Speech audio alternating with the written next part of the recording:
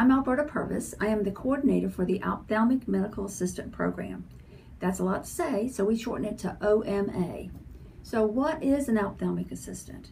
This is a person who works with an ophthalmologist who is a medical doctor, who is a surgeon, who specializes in eye diseases and eye surgery. You will learn how to take a medical history, you'll check a visual acuity, you'll do other specialized testing, you'll learn how to do refractometry, which will allow you to put a device in front of the patient's face and ask them which is better, lens 1 or lens 2. This will help to decide if the new glasses is what is wrong with the patient, and we help them with that. Of course, the doctor will prescribe that, but we get it started. Working with a surgeon, we will also learn how to draw up injections. So if he decides to do an injection for the patient, you would have to go and draw up the injection and prepare it for him to give to the patient. If he wants to do a minor procedure that day, then you would be required to get a signed consent form from the patient and throw out sterile instruments and assist him with doing that procedure in the room. So once you graduate from the program, and the program is a May to May program, when you graduate, then you're eligible to sit for the examination to become certified as an ophthalmic assistant. There are 2 other levels of certification that you can obtain after you got a job and you're working. So the requirements to get into the program: first, you have to be a student here at Sandhills. You have to have had basic anatomy, human anatomy and physiology.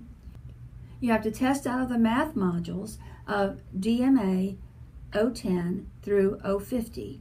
You have to test into English 111. You have to have completed the HESI A2 exam. Now, the HESI exam is a general based knowledge test that is very heavy in anatomy and physiology.